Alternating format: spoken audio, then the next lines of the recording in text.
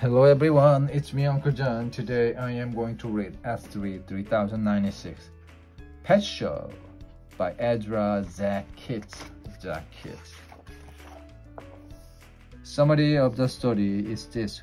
When he can't find his cat to enter in the neighborhood pet show, Arch must do some fast thinking to win a prize. Everyone was talking about the pet show. The kids told each other about the pets they would bring. Matt said he would bring ants.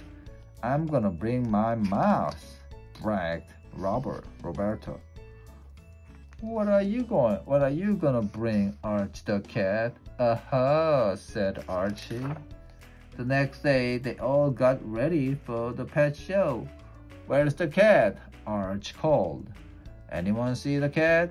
Arch annually looked in the cat's favorite hangout, while Peter and Susie searched up and down the street. No cat. Archie's mother came to the window. Oh, where can that be?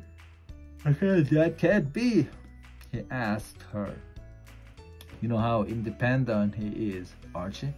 You never know when to expect him. But I expect him now. It's time for the pet show. Maybe he's inside somewhere. Arch ran into the building.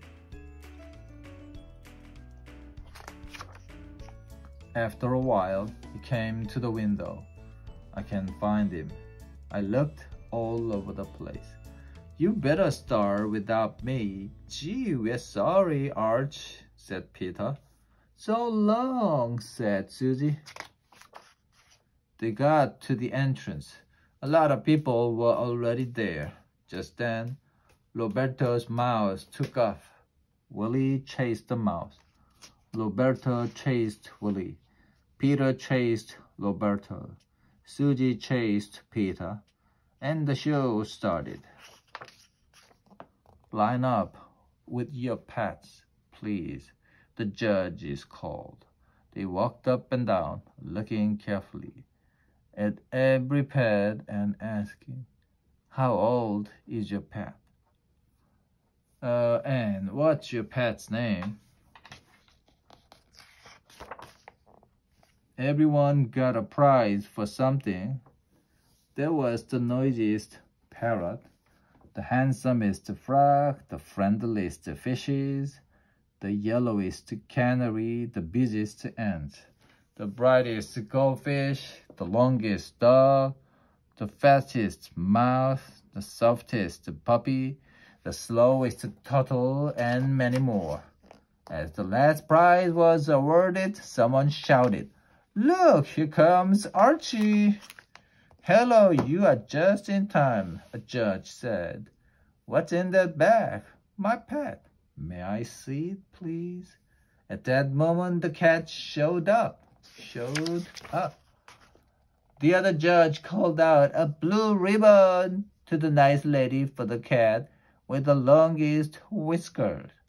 Before anyone could say anything, he pinned the blue ribbon on the old woman and came back to Arch. "What kind of a pet have you got in that jar?" "A germ," answered Arch. And what's your germ's name?" Arch thought for a moment.